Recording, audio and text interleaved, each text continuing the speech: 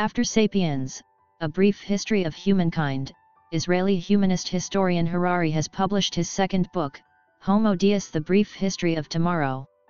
Harari uses his usual macroscopic vision to tell the history, and follows the trajectory of historical development to scrutinize the future. Man has evolved to dominate almost the entire planet. But after overcoming all kinds of ancient problems, are we satisfied with our present life? Are you and I the same, not wanting the best, but only better? Human beings have endless desires and ambitions. What will the future of human beings be like? The author gives us a direction. In Sapiens, A Brief History of Humankind, Harari talks about the fact that human beings are not physically special, and that we are practically the same as animals. But with the advent of modern technology, we are developing the ability to play God. Homo Deus: The Brief History of Tomorrow is about the future of Homo sapiens in the context of current developments. Over the past century, mankind has accomplished the impossible, controlling famine, plague and war. Today, more people die of obesity than of hunger, more people die of old age than of infectious disease, more people commit suicide than are killed in war. We are the only species in the long history of the planet that has changed the entire planet by ourselves, and we no longer look to any higher species to shape our destiny for us. Success breeds ambition, and mankind will next seek immortality, unlimited happiness, and the divine power of creation. But the pursuit of these goals will ultimately make most people superfluous. So where do we go from here? First and foremost, we need to make today's choice with our eyes wide open to where that choice will lead us. We cannot stop the course of history, but we can influence its direction. The author asks three big questions of modern mankind. Today's technology is capable of solving famines, curing many diseases, and hopefully even preventing death in the future. The right of humans, and other animals, to be more happy than just surviving. The possibility of biotechnology to improve human abilities in the future and to become a God-man. Harari mentioned that the three major problems of the past, famine, pestilence, and war, have been slowly overcome by mankind, but we have to start facing the new three major problems. The first one is immortality. The lifespan of human beings is constantly extended. Assuming that the lifespan is extended for a lifetime, our current system cannot cope with it. We will not do the same job in our life, and we will not retire early. And when only some people have mastered such technology, the class gap among human beings will become even wider. The second issue is happiness. The living conditions of modern people are obviously better than those of the ancients, but our level of happiness is not as high as that of the ancients, as if there is a glass ceiling version of happiness that is hard to break through. Harari makes an interesting point. For countless generations, our biochemical systems have adapted to increase the chances of survival and reproduction, not happiness. Behavior that is conducive to survival and reproduction is rewarded by the biochemical system with feelings of pleasure. What if one day a rare mutation occurs that allows a squirrel to feel supreme happiness for the rest of its life just by eating a single nut? It would live an extremely happy, but also extremely short, life, putting an end to this rare gene. It seems that under normal biochemical systems we cannot achieve eternal happiness, but now with the advent of drugs we are able to control the biochemical mechanisms to achieve happiness, but it is worthwhile to explore whether the pursuit of eternal happiness is good or bad. Personally, I think Buddhism has a very good answer to this question. Instead of pursuing fleeting pleasures, it trains the mind to be peaceful. The third topic is the creation of divine beings, which is based on the simple idea that there is no reason why Homo sapiens should be the last species to evolve, and that once technology allows us to recreate the human mind, Homo sapiens will disappear, and a whole new process will begin. The author focuses on bioengineering, brain-machine integration, and artificial intelligence. In terms of bioengineering, human beings may be able to modify their DNA to achieve spiritual evolution, while brain-machine integration and artificial intelligence may enable life to enter into an inorganic form, and once inorganic, we will be able to abandon our organic shells and explore the infinite galaxies of the universe.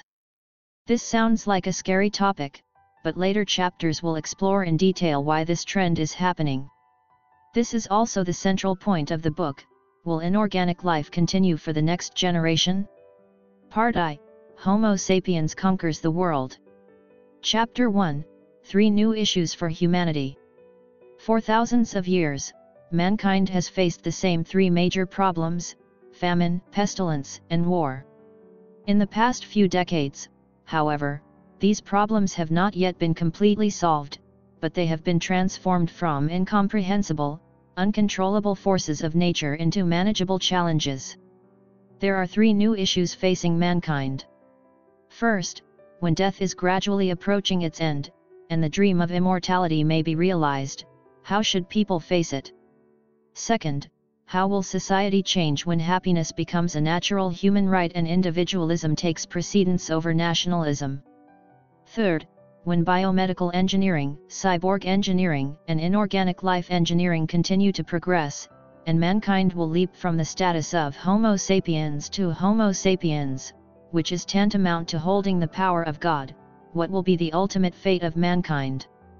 Biotechnology and information technology have brought powerful new forces to mankind, making it doubly urgent for mankind to focus its attention and creativity on what to do. Judging from past records and current values, the next goals may well be immortality, happiness, and becoming a god. Religions and ideologies are very open to death, and some even welcome it. For modern people, death is a technical problem that we can and should solve. We can already feel the storm coming, immortality is at hand, and human beings are no longer equal. The rapid development of certain fields makes the prophecies more and more optimistic. Our ideology values human life and will work to overcome the causes of human death. In the war on death, if there are significant scientific advances, the real battleground will shift to the parliaments, the courts, and the streets, and if the scientific effort is declared to be victorious, it will lead to intense political conflict. So immortality is not necessarily a good thing. Over the past few decades, more and more people have come to believe that it is not only necessary to have the right to pursue happiness but also the right to be happy. Happiness is not easy to come by, and there is a mysterious glass ceiling to happiness. Happiness or pain is simply the sum total of the body's sensations, a reaction to the way you feel inside. But the bad news is that pleasure fades quickly. Because of our evolutionary needs, human beings have to want things all the time, so it's not easy for them to find long-term fulfillment. In addition to immortality, humans also want to pursue eternal happiness. The biochemical pursuit of happiness is the world's #1 cause of crime. However, new drugs are being introduced every year, and the demands of countries and the market are constantly changing, making it more and more difficult to control. There is also research into the use of electrical stimulation and genetic engineering to control the human body. Regardless of the exact methodology, it is not easy, but modern scientific research and economic activity is geared towards the goal of perpetuating pleasure. In the pursuit of happiness and immortality, mankind is in fact trying to elevate itself to the status of a god. Until now, the increase of man's power has depended mainly on the improvement of external tools. In the future, the focus may be on improving the human mind and body, or directly combining humans with tools, through biomedical engineering, cyborg engineering, and the continuing progress of inorganic life engineering.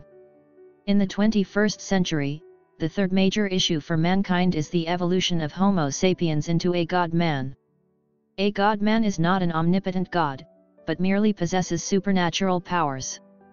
Human beings will gradually change their characteristics until they are no longer Homo sapiens, and they will leap from the status of Homo sapiens to Homo Deus, which is equivalent to holding the power of God. So what will be the ultimate destiny of human beings? The world as we have constructed it may collapse within a few decades. But we can't afford to put the brakes on it. It was all about healing in the first place, but that is by no means the end of it. Whenever there is a major breakthrough in mankind, it can't just be used for healing, not for evolutionary upgrading. Precisely because we are faced with different options, we should have a clear understanding of the current situation and take the initiative to make decisions, rather than passively waiting for decisions to be made. The prediction that the goal of humanity in the 21st century will be immortality, happiness, and divinity needs to be clarified. First, most people will not be directly involved at all. Second, it is a historical prediction, not a goal. Third, pursuing it does not mean that we will get it. And fourth, it is meant to be a discussion of the available choices. It is a contradiction in historical knowledge to study history in order to break free from the clutches of the past, e.g., by adopting Marxist judgments, one changes one's own behavior, thus preventing communism from taking hold. Historians do not necessarily give good guidance to the present when they examine the behavior of their predecessors because the circumstances are very different. Moreover, science wants to broaden the horizons of mankind, and historians do not want to repeat the past when they study it, but rather, they want to liberate themselves from it. For the past 300 years, the world has been dominated by humanism, the cult of the human being. However, the rise of humanism has also sown the seeds of extinction, and is a flawed ideal. The future described here is only the future of the past, a future that is pointed to based on the ideas and hopes of the past 300 years, but the real situation is definitely much more complex. In order to understand this, one needs to go back and understand what kind of creature Homo sapiens is, why humanism has become the dominant religion of the world, and how the dream of humanism may instead lead to its collapse. The reason people are afraid of change is that they are afraid of the unknown, but the most constant fact of history is that everything changes. Chapter 2, The Anthropocene. Compared to other animals, human beings have long been incarnated as gods, but not particularly just and merciful ones. We are now in the Holocene, and the last 70,000 years have been the Anthropocene. Human beings have become the single most important factor in global ecological change. In the Anthropocene, Homo sapiens broke through the barriers between the ecological zones of the Earth, and the Earth became a single ecosystem. Before the agricultural revolution, all other human species were exterminated, 90% of the large animals in Australia and 75% of the large mammals in the Americas. Large animals were the first to suffer because they were relatively few in number and slow to reproduce. When humans started farming and animal husbandry, it led to a new wave of extinction. Livestock have now become the dominant species, with more than 90% of large animals domesticated into livestock. Agriculture has changed the whole pressure of choice, but not the physical, emotional, and social drives of animals. The agricultural revolution gave humans the ability to secure livestock, but ignored their subjective needs. The agricultural revolution has produced new types of suffering that are getting worse. Mammalian animality is a trait shared by all mammals. Emotion is the key to survival and reproduction for all mammals. Mammals long for the mother-infant bond. Organisms are also algorithms, and an algorithm is a systematic set of steps that can be used to perform calculations, solve problems, and make decisions. Feelings, emotions, and desires are the algorithms that govern human decisions, important decisions about mates, careers, and places to live. The algorithms that control humans operate through feelings, emotions, and thoughts. Agricultural transactions between man and God, theistic religions that began as agricultural enterprises, deified Homo sapiens, and turned other natural phenomena into silent decorations. The agricultural trade was good for both man and God at the expense of the rest of the entire ecosystem. Animal interests, such as sacrifices and the story of Noah's Ark, were also for the benefit of mankind. The agricultural revolution also became a religious revolution, and some kind of cosmic power gave man the right to control other animals, which became man's assets. Agricultural societies also began to recognize different classes of people as assets and established slavery. In the scientific revolution, even the lines of the gods were deleted. Following the laws of nature, we relied on curiosity to learn more about the universe, to become more powerful, to gain enough knowledge to create a technological paradise, and to allow human beings to evolve and ascend to the status of gods. The scientific revolution gave birth to the religion of humanism. The worship of man and the influence of Homo sapiens are the basis for judging good and bad. In recent years, there has been an unprecedented interest in the fate of so-called inferior beings, perhaps because we are about to be reduced to inferior beings? Is it because we are on the verge of becoming inferior beings? Is it because computer programs have gained unprecedented power beyond human intelligence? Should computer programs be considered more important than human beings? Chapter 3: The Uniqueness of Human Beings. The moral justification for this is found in the fact that there is no scientific evidence at all to support the idea of human uniqueness. But there is absolutely no scientific evidence whatsoever that human beings have souls. The concept of a soul is simply contrary to the basic principles of evolution. The basic principle of evolution is that the highest achiever survives. Darwin is making us lose our souls, which is contrary to our most cherished beliefs. Evolution is change. It cannot produce an eternal entity. A complete whole, indivisible or alterable, cannot come into being by divine choice. The human eye, for example, is a complex system of evolution. The soul cannot be divided into parts, so how can an eternal soul emerge from a child? The mind is very different from the soul. Mind is the flow of subjective experiences in the brain. It is a stream of consciousness, which is the concrete reality that is directly observed at all times, and it is different from the concept of eternity of the soul. Subjective experience is characterized by sensation and desire. A computer does not have feelings and desires, so it does not have consciousness. Even human beings have sensory and emotional circuits in their brains and process data in a totally unconscious state. The new theory is that feelings and emotions are just biochemical data processing, unconscious algorithms, not subjective experiences. Do many people think that animals have no consciousness, or only equivalent consciousness? Scientific research on mind and consciousness shows that consciousness is generated by electrochemical reactions in the brain, and that this mental experience performs some important data processing functions, but how subjective experiences are created remains unanswered. From fMRI, electrical currents in the brain correlate with a variety of subjective experiences, and images and feelings can be induced by stimuli. The interaction of electrical signals in the brain creates a more complex stream of consciousness, similar to the phenomena of traffic jams and stock market crises. However, the question of how consciousness is generated remains unanswered. Why do we need consciousness? Why do humans have subjective experiences?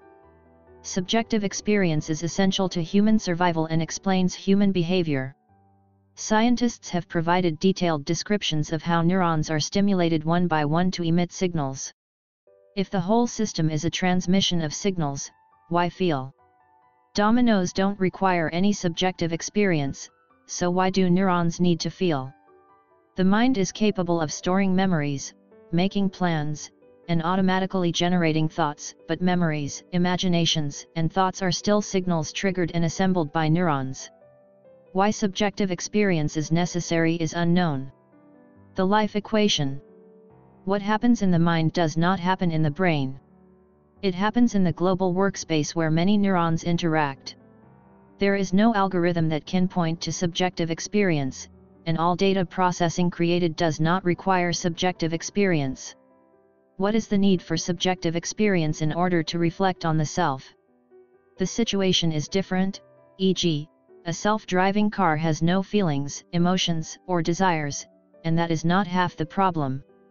In the history of science, theories and concepts such as ether, God, soul, etc. have long been discarded. There are very detailed biochemical explanations of sensation, and there is no longer any room for subjective experience in the mind. However, the experience of suffering is a direct and concrete fact that cannot be denied. Another approach, which leaves behind the concepts of mind and consciousness, is to deny relatedness rather than existence. Some scientists believe that all relevant questions can be answered by studying the brain. However, modern politics and morality are based on subjective experience, such as the morality of abuse and rape. Consciousness is recognized as real, and may have high political and moral value, but it has no biological utility. Consciousness is a byproduct of certain brain programs that have no biological use, such as noise, but just exist. Consciousness is a byproduct of the brain, and surprisingly, that may be the best answer. It may be misleading to think of living things as machines that perform calculations and make decisions. In the 19th century, the brain and mind were compared to a steam engine because it was the most advanced technology, and much of the psychological terminology was derived from mechanical engineering, such as military pressure relief terminology. In the 21st century, the human psyche was compared to an information processing computer. Computers are now thought to be mindless, but how can we be sure that they are not? In humans, it is now possible to distinguish between conscious mental experience and unconscious brain activity, and to identify some of the electrochemical features of consciousness. This has been used in stroke patients and even in communicating with patients. Currently, science has concluded that everything we experience is the result of electrical brain activity, and that it is theoretically possible to simulate virtual worlds that are indistinguishable from the real world, and that the possibilities are endless. The problem of other minds is insurmountable. The best test for recognizing the presence or absence of consciousness, when used on a computer, is called the Turing test, which tests for conformity to social norms, but cannot be used as proof. Recognizing the existence of other minds can only be said to be a social and legal convention. It doesn't matter whether a computer is conscious or not, it only matters what human beings think. Human beings have to determine whether an entity is conscious or not, to find out whether it can establish an emotional relationship with them. Dogs are not mindless automatons to their owners. In the case of humans, we have been able to characterize the brainwaves of consciousness. Preliminary tests on the brains of monkeys and mice have indeed shown the brainwave signature of consciousness. In view of the discrepancy, who should bear the burden of proof in the absence of conclusive tests? The Cambridge Declaration of Consciousness states that the evidence suggests that the neural substrates used in the production of consciousness are not unique to human beings. The New Zealand Parliament has passed an amendment to the Animal Welfare Act. Psychiatric drugs are designed to induce changes, including behavioral and sensory changes. Pharmaceutical companies use rats in their experiments because they believe that rats behave in the same way as human beings, a common premise among psychiatry laboratories. It is believed that most animals do not have self-consciousness. For example, a dog's reaction to food, smell, and objects cannot be said to be without self-consciousness. There are more complex versions, with varying degrees of self-awareness. Only human beings know that they have a past, a future, and a continuing self, which can be expressed in words. The squirrel's storage of nuts is only a momentary impulse. Humans can feelings and understanding of narrative situations, such as dreams, can be expressed without words. Parrots, for example, have memories, and may have a sense of what is going on. In addition, chimpanzees such as Santino at the Swedish Zoo can throw stones, prepare, hide, and wait for an opportunity to act. Whether Santino is conscious, the choice of rats, and the intelligent Hans's understanding of body language are all questions of the other mind. In essence, humans are not that different from some mammals. Most studies cite intelligence and tool-making as key factors in the rise of man, but they were not enough to conquer the world. Humans dominate the planet in their ability to unite and cooperate flexibly on a large scale. Effective cooperation was the key to the success of the Russian Revolution. The Romanian Communist Party, which ruled for 40 years, collapsed overnight, and its achievements were stolen by the National Salvation Front organization. The Egyptian Revolution is another example of the necessary conditions for rule. Human achievements have been made possible by large-scale flexible cooperation, but they have also undermined humanity's more sacred beliefs.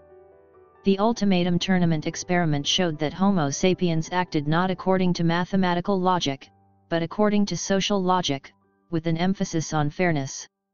This led to the belief that primates are inherently moral and that fairness is a universal and eternal value.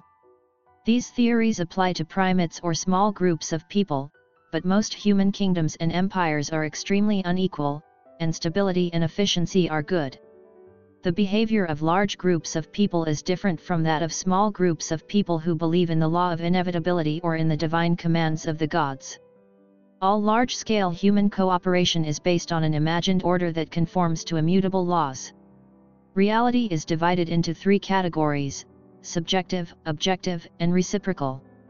Interdependent reality exists through the communication and interaction of many people.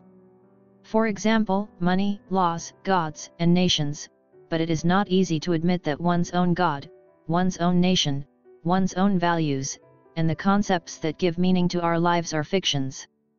But the truth is that the meaning of most people's lives exists only in the stories they tell each other. Meaning is created the moment we weave a web of stories together. Human beings continue to reinforce each other's beliefs in a self-perpetuating cycle. The web of meaning is tightened so that we can only believe what we believe.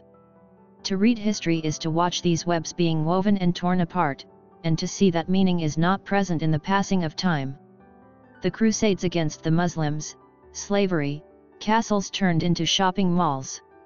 100 years later, beliefs about democracy and human rights may also be difficult to understand. Homo sapiens ruled the world because they were able to imagine the unreal, to use language to create unprecedented realities, to exist in the common imagination. The ability to create interdependent entities also separates the humanities from the biological sciences. Historians want to understand how interdependent entities like gods and nations developed, but biologists have a hard time recognizing this. Biologists believe that all thoughts, emotions, and feelings are biochemical algorithms, and that all phenomena in human society are not outside the realm of biology. Humanities emphasizes the need for interdependent entities to think historically, which means giving real power to imagined stories. It emphasizes stories that people invent and believe to be true, as in the case of North and South Korea. In the 21st century, the boundaries between history and biology may now become blurred. We will rewrite the DNA chain in response to ideological fictions, redesign the climate for political and economic gain, and replace the geography of mountains and rivers with cyberspace. With the translation of human fictional imaginations into genetic and telecommunication codes, mutual subjective reality will engulf objective reality, and with the fusion of biology and history, fictional imaginations may become the most powerful force in the world. Therefore, we must decipher the fictional imagination that gives meaning to the world. Part 2: Homo sapiens gives meaning to the world. Chapter 4: The Storyteller. Homo sapiens lives in a triple reality. As history unfolds, the influence of fiction grows. Subjective and objective realities, rivers, fears, desires, etc., are often sacrificed, and new technologies may make fiction even more powerful. Human beings think they make history, but history actually revolves around various fictional stories. Sumerian deities are the equivalent of modern corporations. The cognitive revolution has allowed Homo sapiens to talk about things that are only imagined. The Sumi deities function as the modern equivalent of brands and companies. The gods are legal entities, and the day-to-day business is left to the temple priests. The Egyptian pharaohs, who were living gods, were truly powerful entities that built dams and pyramids, and the crocodile Sobuk, who was the equivalent of a pharaoh, could also be gods. A modern-day Elvis Presley is more valuable as a brand than as a living body. About 5,000 years ago, writing and money allowed people to push the limits of the human brain's ability to process information, leading to the creation of bureaucracies. Words allow people to organize their society in an algorithmic way. The modern hospital is an algorithmic system. Words also allow people to become accustomed to experiencing reality through the mediation of abstract symbols, making it easier for them to believe in the existence of fictional entities. Anything written on a piece of paper is at least as real as a tree, for example. The passport issued by the consul of Vineyard in World War II was part of the largest rescue effort ever mounted by a single person. The Great Leap Forward and the collective farm movement in China, which resulted in famine, were described and recreated in writing by officials at all levels. The official written reports clash with the objective reality, and it is the reality that gives way. The bureaucracy keeps getting more and more power, and sometimes it doesn't even change the story to fit the reality, but changes the reality to fit the story. The external reality finally agrees with the bureaucrats, and the reality has to accommodate the bureaucracy. For example, in the partition of Africa in 1884, the borders were reflected by the European bureaucrats who had never set foot in Africa. The fantasy of the pen meets the reality of Africa, and the reality is forced to surrender. The modern education system is also full of examples of reality bowing to words. The industrial era saw the emergence of a mass education system in which students were assessed by scores. First, factories and governments got used to thinking in numerical terms, and then schools followed suit. Once the bureaucracy adopted this standard, the reality changed, and most schools wanted points and high grades. The power of the written word reached its peak with the advent of the Bible. At first, the text recorded reality, but when the bureaucrats gained power, the text gained power, and the scriptures were written that claimed to describe the complete reality. Abraham Lincoln's statement that "you can't fool everyone all the time" is wishful thinking. The power of the human cooperative network relies on a delicate balance between truth and fiction, and on myths to effectively attract believers. If scientists were to travel back in time to ancient Egypt, they would be at a loss, as is the case in Afghanistan and Syria today. Truly powerful human organizations are those that are able to base their fictional beliefs on a compliant reality, such as the concept of money, or the use of grades in the education system to measure students. Religious organizations claim that the Bible has all the answers. The wise man becomes the classical authority and remains in power for a long time. Monotheistic religions are self-centered. The human child experience is characterized by self-centeredness. Herodotus, Thucydides, Symachien, etc. developed a very sophisticated view of history, similar to the modern view of history. Even evangelical Republicans blame others, such as China. But when the two worldviews clash, the Bible knocks the enemy to the ground, as in the case of the Greeks' acceptance of the Jewish view of history. The Bible provides a better basis for massive human cooperation. It is ironic that the oath of office of the President of the United States of America, as testified to in the courts of Britain and the United States, is based on a book full of fictions, myths, and fallacies. There is nothing wrong with fictional stories per se, and they are necessary. However, stories are a tool, not a goal, a standard. Human beings invented these concepts in the service of humanity, but they often serve, sacrifice, and die for fictional concepts. In the 21st century, it is possible to create more powerful fictions, more centralized religions. It will be more difficult to distinguish between fiction and reality, between religion and science, but it will become even more important to do so. Chapter 5: An Enemy Pair, Religion and Science. In blind faith in fictional stories, human endeavors are often used to glorify some fictional entity rather than to make life better for those who actually feel it. Has the rise of modern science changed the basic rules of the game? Are modern social institutions becoming increasingly biased in favor of objective scientific theories, such as evolution? Is science a modern myth? Scientific theories are definitely not just some way of getting people to cooperate. God helps those who help themselves, as in the case of antibiotics, has nothing to do with God. The modern world is very different and has largely overcome famine, war, and plague. Is it possible that in the future mankind will stop caring about fictional gods, nations, and corporations, and focus on interpreting the realities of physics and biology? Myths still dominate mankind, but science only makes myths more powerful, and allows the interlocking realities to take full control of both objective and subjective realities. With the help of computers and bioengineering, mankind has been able to reshape reality to fit the fantasies in their minds, and the line between fiction and reality has become increasingly blurred. What is the relationship between religion and science in modern times? Religion is not the same as superstition. Religion is not the same as superstition, because what one believes must be the truth, and only what others believe is superstition. Similarly, very few people think they believe in supernatural forces, but rather that they are part of nature. Religion is the belief in supernatural power, the belief that one can understand all natural phenomena without relying on religion. It is also wrong to say that religion is belief in God, because communism does not believe in God. Communism does not believe in God. Religion, however, was created by man, not by God.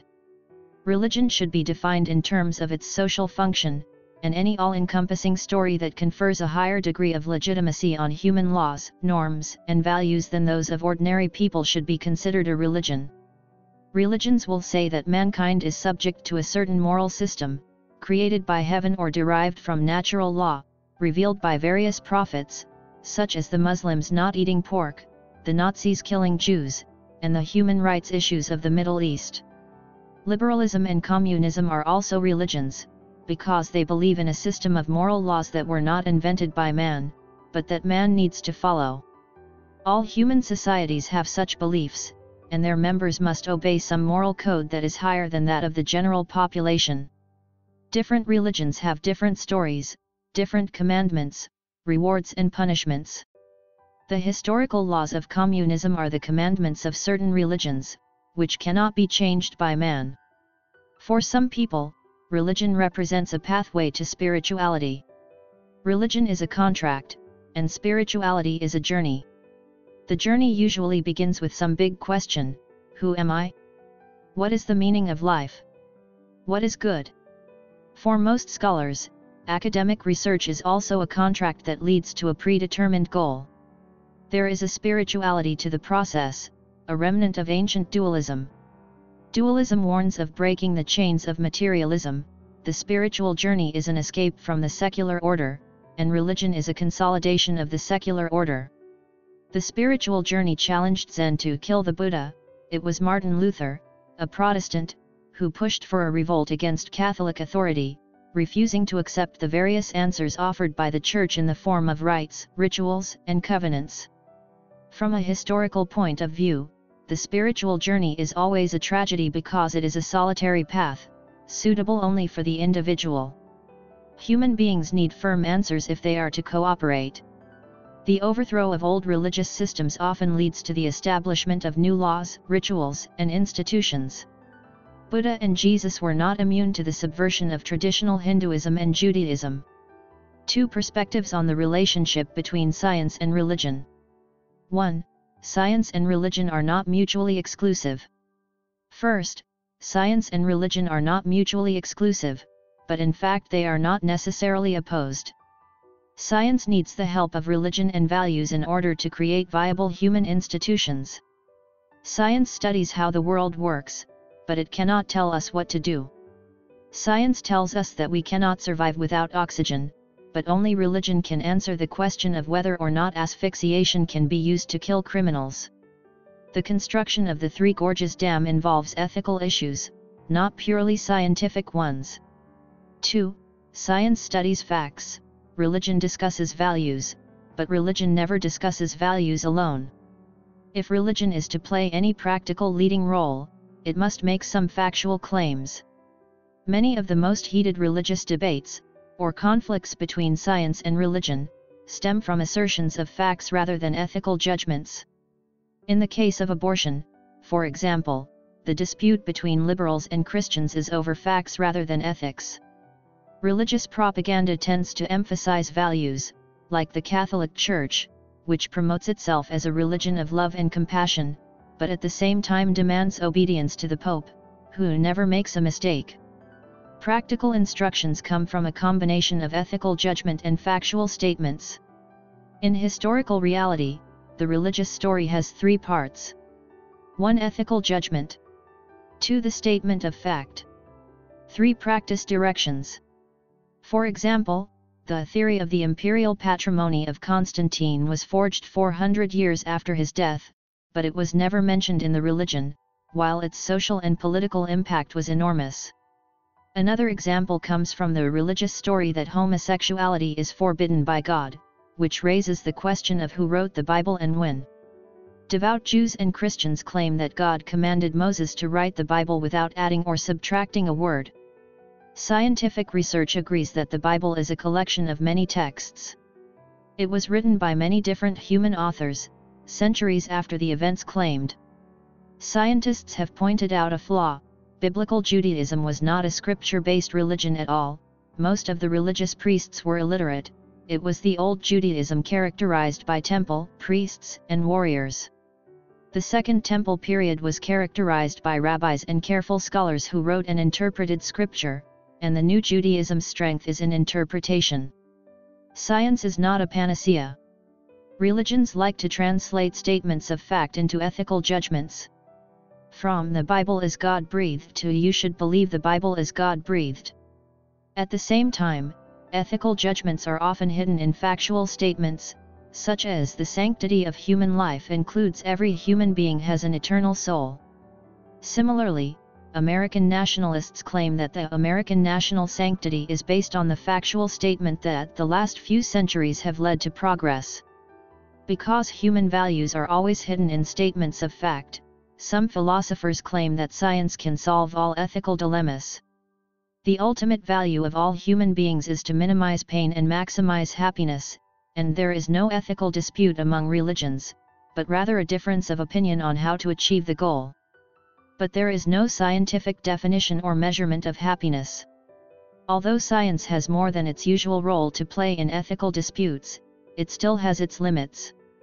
Religion can provide an ethical justification for scientific research, and therefore can influence the topics of scientific research and the way in which scientific discoveries and research results are utilized. Bumping into each other on the wrong side of the tracks. The background of the scientific revolution was the most dogmatic, narrow-minded, and religiously fervent of societies. In 1600 AD, the Islamic world was a liberal paradise compared to Europe. The history of modernity is generally viewed as a struggle between science and religion, with each promoting different truths that were bound to clash. But in fact, science and religion do not care so much about truth, and it is easy for them to compromise, coexist, and cooperate. Religion cares most about order and aims to create and maintain social structure. Science cares most about power, the power that can be gained through research. There is a difference between the individual and the whole. On the whole, science and religion do not like truth as much as power and order.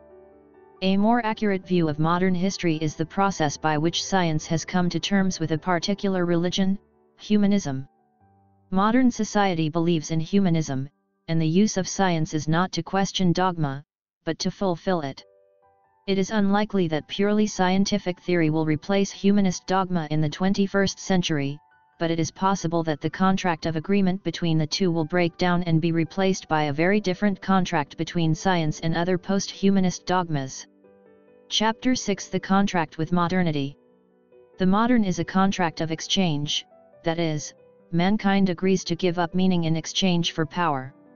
Pre-modern humans agreed to give up power, believing that their lives were exchanged for meaning and psychological protection. The modern culture no longer believes in the existence of a great cosmic plan. The entire universe is a blind and purposeless process. The modern world does not believe in ends, only in causes. The motto of modernity should be "Bad things will happen." Human beings are not confined to any predetermined role, and nothing but our own ignorance can confine us to the creation of heaven on earth. This modern contract offers mankind a great temptation, but also a great threat. The modern culture is the most powerful in history, but it feels even more existential angst. This chapter discusses the modern quest for power, and the next chapter examines how mankind has utilized this growing power in an attempt to bring meaning back to this infinite universe of emptiness. In the past, economic stagnation was the norm. The quest for modern power has been fueled by a combination of scientific and economic growth. Historically, progress has been slow. In the past, economic stagnation was the norm. A large part of the reason for this was the difficulty of financing new programs, due to the lack of the concept of credit for funding, and stagnation became a vicious cycle of economic inactivity and scientific stagnation. Credit is the economic expression of credit. For thousands of years, it has been difficult for humans to believe in the concept of growth because it simply defies intuition, evolutionary experience, and the way the world works. The miracle cake. Due to evolutionary pressures, people have become accustomed to seeing the world as a static pie. Traditional religions want to redistribute existing resources or promise a pie in the sky. The moderns are convinced that economic growth is not only possible, but absolutely necessary. The only solution to problems is growth, and public or private problems are solved by more stuff. Growth is a priority. Economic growth has become the common focus of all modern religions, ideologies, and movements, and it has succeeded in achieving near-religious status. This belief claims to solve many, if not most, ethical problems. It is an appeal to individuals, corporations, and governments to disregard anything that stands in the way of economic growth, such as social equality, ecology, and family ties. Capitalism promises not pie in the sky, but miracles that will fall on the world and sometimes actually be realized, such as overcoming famine, plague credit, reducing human violence, increasing tolerance and cooperation, and promoting global peace. Capitalism's commandment: the wheels of capitalism will not come to a standstill until profits are invested in things that will help increase growth. To ensure growth, resources must be found that never run out. This includes exploration, the conquest of new lands, and modern science, which provides new raw materials, energy, and knowledge. Science has allowed mankind to discover its own ignorance and has given it a good reason to pursue new knowledge. The problem of resource scarcity appears to be surmountable. The real enemy of modern economy is ecological collapse. It is difficult to slow down to prevent it, and no one can say whether science can save the economy from freezing and the planet from boiling. But as the pace accelerates, the room for error shrinks. If ecological doom is near, history has never had justice, and the suffering of the poor is high. The greater the power of science, the more dangerous it may be, because the rich are complacent. Greenhouse gas emissions, unwilling to sacrifice, want to leave the solution to future rulers. They are not betting on their own personal futures, but on scientists and technologists to build the Noah's Ark of science and technology. The poor don't protest because if the economy stagnates, the poor will be the first to suffer. The race for growth alone is a big problem. For the individual, the tension and pressure is extremely high. Human beings become the responsible bosses themselves, and they feel the pressure day and night. The modern world is one of perpetual instability and change, encouraging governments, corporations, and organizations that have become the standard of success. The modern age has led humanity as a whole to believe that balance is worse than chaos, and that greed is good. In the quest for more, the discipline of curbing greed is broken. A large part of the anxiety caused by chaos is relieved by capitalism, given to the invisible hand of the market, which approves the system of greed and chaos. Capitalism dominates the world, and we should understand its strengths and weaknesses. The strengths are its great success in population and growth, overcoming famine, pestilence, and war. The contractual commitment with modernity, which requires the abandonment of meaning, may bring about a world of darkness, devoid of ethics, aesthetics, and empathy. The fact is, however, that mankind is now more powerful, peaceful, and cooperative, and that humanistic thought is flourishing. The new religion that has emerged to save humanity is humanism. Chapter 7: The Humanist Revolution. The covenant with the modern age has given mankind the power to stop believing that the world has a grand cosmic plan to make sense of life. But there is meaning to be found outside the great cosmic plan, and it is not a breach of the contract. The exception clause is the salvation of modern society, which otherwise would not be able to maintain order. The fact that human beings believe that life is meaningful is a credit to humanism's worship of humanity. Humanism's new faith conquered the world, and human experience gave new meaning to the universe. The main commandment: create meaning in a meaningless world. The major religious revolutions of modern times have given faith to man that humanism can give meaning to the universe. Medieval European culture, with God as the source of meaning and authority. Humanism recognizes that man himself is the source of meaning and that free will is the highest authority. Rousseau's novel Émile asks people to listen to their own voices. The modern man's confession to a psychotherapist is not the same as confession to a priest, except for the fact that there is no Bible. It is only from the human senses that one has the right to judge the true meaning of human behavior. The institution of marriage has changed in its destiny. In the Middle Ages, extramarital affairs challenged both divine and patriarchal authority, and were unforgivable sins, very different from the present situation. The humanist view of ethics favors human feelings in dealing with emotions. It is bad to make people feel bad. Murder, theft, and portrait making are judged on the basis of whether they make people feel bad. The homosexual debate calls for respecting other people's feelings and opposes turning them into hurt feelings. The Charlie Weekly incident was condemned for hurting the feelings of Muslims around the world. Humanist political views provide meaning to social and political processes. Most countries use democratic elections, where voters are trusted to make the best choices. Voters explore their innermost feelings, but it is not easy to filter through the propaganda, lies, smoke and mirrors, and misinformation. The humanist view of aesthetics recognizes that the only source of artistic creation and aesthetic value is the subjective feeling of the human being. If the viewer finds it beautiful, it is beautiful. From the humanist economic point of view, the free will of the customer is the highest authority. In a free market, the customer is always right.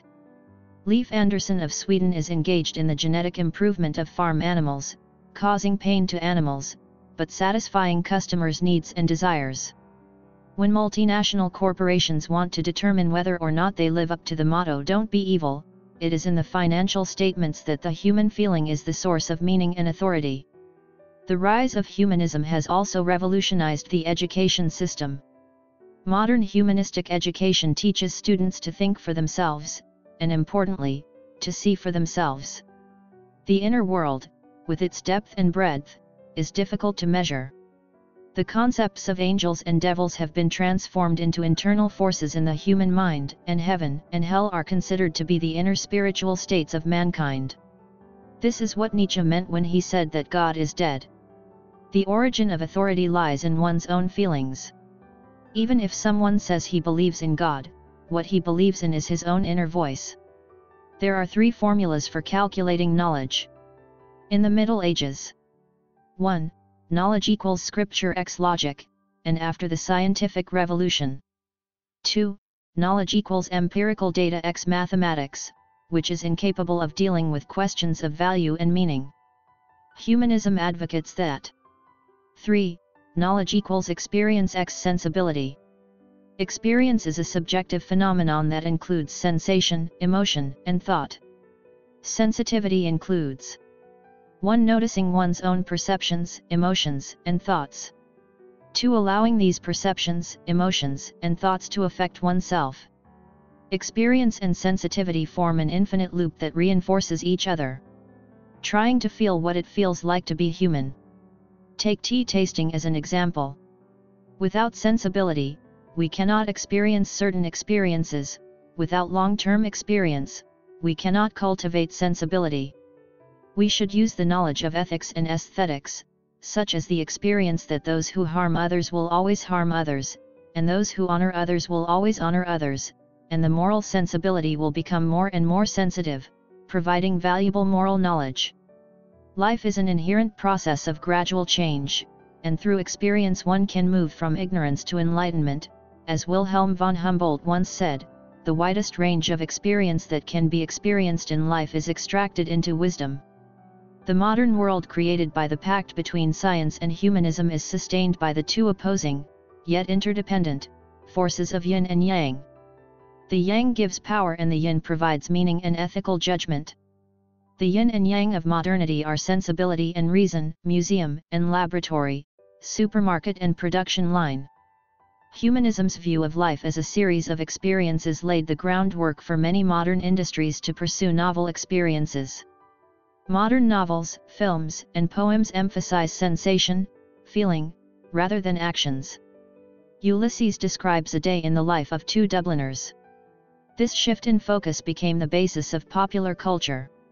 For example, participants in I Want to Live talk about their feelings, and the Wizard of Oz embarks on the yellow brick road, opening up to experience and finding meaning. The knowledge equals experience x sensibility formula has not only changed pop culture, but also the way we think about important issues, such as war. For most of history, war stories have focused on the actions of gods, emperors, generals, and heroes. But more recently, the focus has shifted to the little soldiers and their experiences. Like No War on the Western Front or Forward to Khmer, war is different from what you see in movies. War is a hell of a way of feeling whatever it is that it creates. Humanism, like any thriving religion, is inevitably divided, with different interpretations of the human experience. The three main sects are: 1. Liberal humanism, an orthodox sect that emphasizes freedom, or liberalism. 2. Social humanism, and 3. Evolutionary humanism. Democratic voting is only applicable to people who share a common relationship, such as common religious beliefs, national myths, and basic consensus, but there are still some disagreements to be resolved. Therefore, in many cases, liberalism and many ancient collective identities and tribal sentiments are blended with each other to form modern nationalism. At least in the 19th century, nationalism and liberalism were closely related. Nationalism, which protects the unique experience of one's own country and hopes for the formation of a peaceful international community, is still the official ideology of the European Union, whose charter refers to Europe as united in diversity. The EU Charter refers to Europe's united in diversity, which creates new problems. Which is more or less valuable, the collective experience or the individual experience? Sometimes democratic voting does not solve the problem. In the 19th century, nationalism demanded respect for the unique experience of each country. In the 20th century, extreme nationalism was intolerant of different people. Social humanism blames liberalism for paying too much attention to one's own feelings, regardless of the experience of others. Socialism, on the other hand, is concerned with how one's behavior affects the experience of others. It advocates that in order to achieve world peace, it is necessary to integrate the workers of the world. In order to achieve social harmony, it is necessary to put aside one's own wishes and prioritize the needs and experiences of others. It is necessary to understand the current socio-economic system and to take into account the experiences of all other people in order to truly understand one's own feelings, and it is only through joint action that the whole system can be changed. Socialism advocates the creation of strong collective systems to interpret the world for us. Politics recognizes that parties and guilds make the best choices. Evolutionary humanism on the scene. Evolutionary humanism has its roots in Darwinian evolution. It is a belief that conflict is a blessing, not a curse, and that it promotes divine choice and progress, allowing the superior to win. As long as the logic of evolution is followed, mankind will eventually become superhuman, otherwise there is a danger of degeneration and extinction. The superior is the one who has the superior ability, the superior country, and leads the progress of mankind. The war experience of mankind is not only valuable, but also necessary. The protagonist of the movie, the third man, looks back on the Second World War and thinks, it wasn't so bad after all. Nietzsche said that war is the school of life and what does not kill me makes me stronger. Hitler was also changed and inspired by the experience of war. Every soldier fights a relentless internal war. Revealing the truth about the world, embracing the law of the jungle. Nazism is an extreme version of humanism, and does not lead us to a wholesale rejection of views that may be even more important in the 21st century. The value of experience, 3 definitions, 3 perspectives. For example, music teachers, drivers, hunters, and wolves feel differently about classical music, rock music, adult music, and wolf howls. For liberals, everyone's experience has the same value. Socialist believers believe that true value is the impact on others and society as a whole, and leave everything to the party and its clerks. Evolutionary humanism believes that cultural relativism and social equality hinder social progress and only lead to human degradation and extinction. As humanism conquered the world, the internal rift widened, leading to the worst humanist religious wars in history. Before the First World War, liberal humanism felt that history was on its side. In the following decades, it was attacked from both sides. On the left, social humanism believed that liberalism perpetuated inequality, impoverished the masses, and isolated the elite. On the right, evolutionary humanism argued that both liberalism and socialism impeded the choice of heaven, and would only be swamped by the masses of mediocre people, leading to the eventual destruction of mankind.